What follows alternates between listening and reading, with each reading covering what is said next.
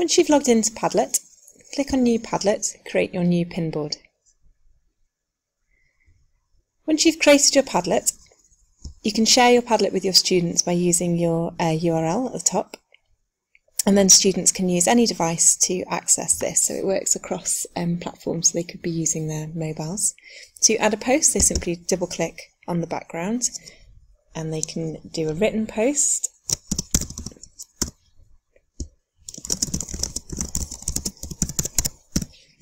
or you can use audio clips, video files. You can add pictures and documents. Documents can also be dragged and dropped into the Padlet wall to be added.